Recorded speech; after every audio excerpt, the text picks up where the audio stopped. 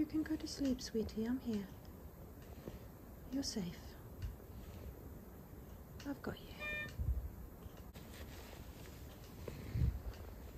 Paracetamol is coming. We're just gonna deal with slow bloody doctors, okay? You need to have some rest, my love. But honestly, I can no longer tell whether this is seizure activity or just feeling unwell.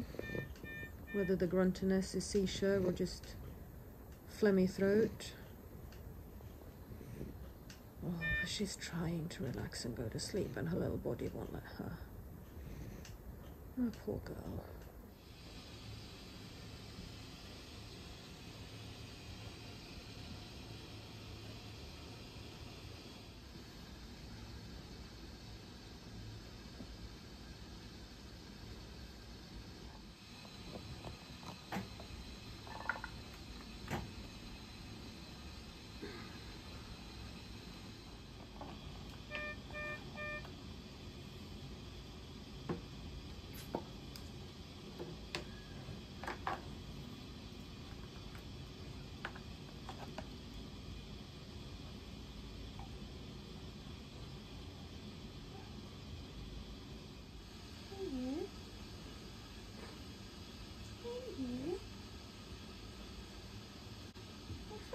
Face for.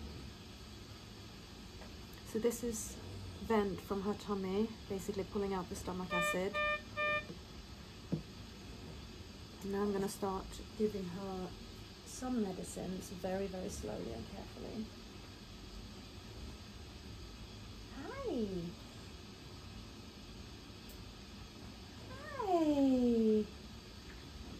So that was literally 2 mils of water I just put in. You? Hey! Did you sleep well? Yeah? Nice long sleeps.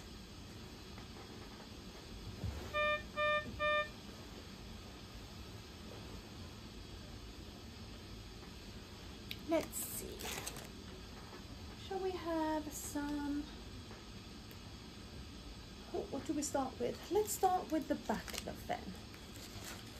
Yeah, we're gonna give it super duper duper duper duper slow. Super duper duper duper duper slow. Yes, we are. Hello, that's a nice smile. I like that smile. So the probe on her foot is picking up less signal. There we are, there we're back. Good girl. Shall we see what your temperature is doing this morning? Can I get a little space here? Yeah, thank you. Hello, you. Hello.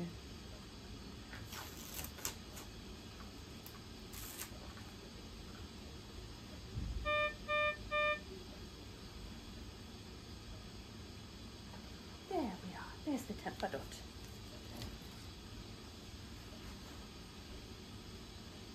I am positive, I have confidence that we have turned the corner, we're out of the worst of it, and we've managed to keep her from spiraling into really bad seizures.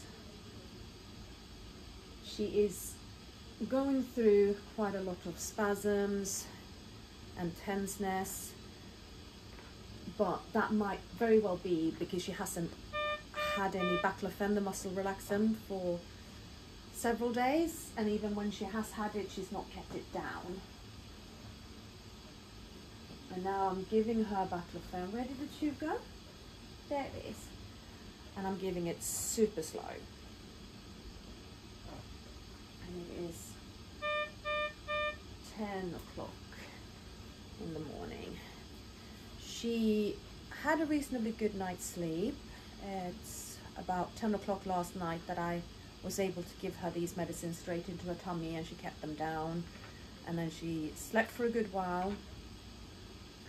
And then she woke up around 3 and was very, very grumpy. And then she slept again, and then she was screaming a bit around 7, and then she slept again. And yeah, as I say, now it's 10 o'clock. And she's starting to wake up, she's starting to move. She's definitely grinding her teeth. She's not feeling all that good, but hopefully she'll be able to tolerate having these medicines drip fed very, very, very slowly.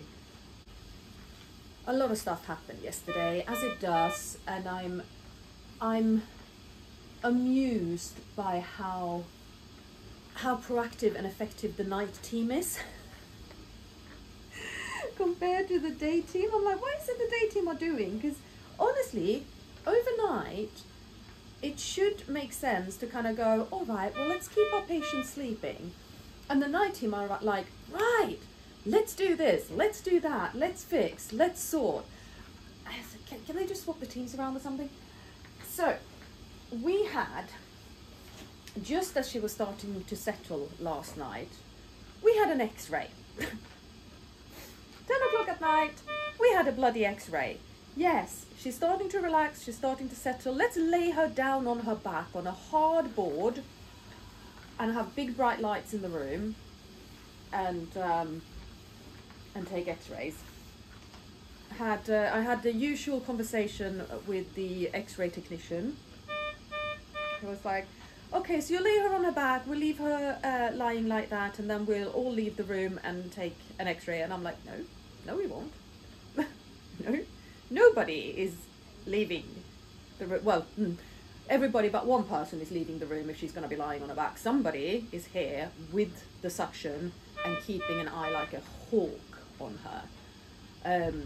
So basically went, I can absolutely promise you there is no chance of me being pregnant. I will wear the lead apron, but I'm in here. We are not leaving her lying on her back by herself. Basically, Elin lying on her back triggers spasms in her, and also she, as we know, she vomits and she's a massive aspiration risk. So it is downright dangerous to leave her lying on her back unattended, even for 2 seconds. So I did get that, and I did say, can we just recognize the superhuman strength here, where I was wearing a lead apron and lifting Elin up and positioning her. As you do. As you do. I am mother, hear me roar. But they wanted to take an x-ray of her stomach to make sure that there are no blockages that are causing her to vomit. And I'm like, her gut shuts down when she's unwell. Her gut will just shut down, and nothing will be digested. Nothing will go through that way. It will all just come up because her body will not process it. But okay, so we have done an x-ray to find out that there are no blockages. The night team also started her on antibiotics, and we have done a lot of blood tests and culture testing and all of that kind of stuff on her, and there have been no infection markers in her blood, but her temperature would not come down even with paracetamol. So when she was brought in, it is Sunday today, she was brought in Friday afternoon, she had 37.5, which is borderline. It's not massive fever, but it's borderline, and then it stayed there, and then it stayed there, and then it went up. So it went up to 38.2, and then after several hours and more paracetamol, it crept back down to 37.5. So I'm just checking where we're at now. She doesn't feel all that hot to me. I'm expecting it to not be too bad, but let's have a look. What does my temper dot say? 37.5. 37.5. Okay, so we're staying at 37.5, are we, Elin? Huh? Can you see her smile from there? I'm getting a little smile. And her stomach she's not very happy with her stomach right now. She's grinding her teeth. But hopefully it won't be too bad, and maybe all we'll get is a bit of gagging, but not bringing anything up.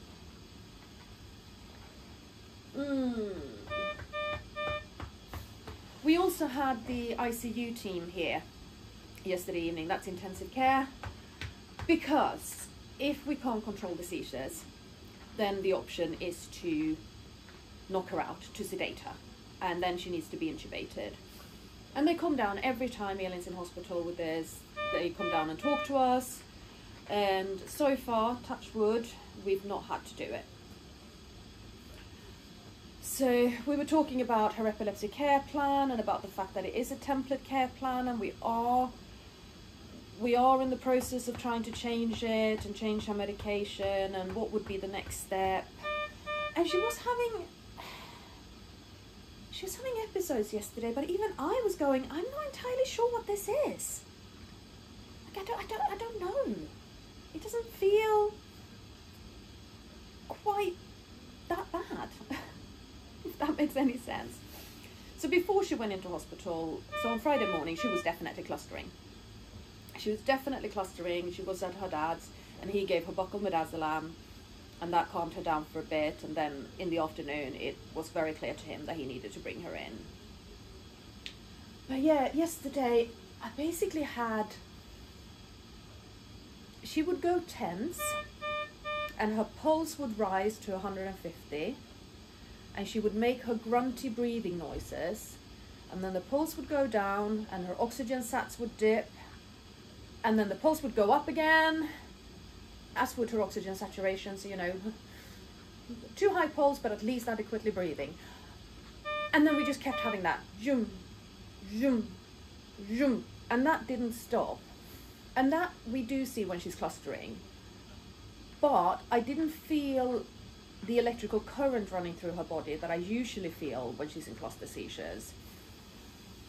And she wasn't gagging and retching after each and every one, which is also something we see when she's clustering, right? So I'm like, I don't know. It's not right, but it's not as bad as it could be. So what the hell do we do? And we did give her a dose of lorazepam, and she slept for 20 minutes, and then she was straight back into it. And I was like, now what? Because, you know, at this point we are talking quite extreme interventions. So this is when we are talking to ICU, and that the next step would be a drug called paraldehyde, which is very efficient, and if we can keep it in, Elin will respond to it.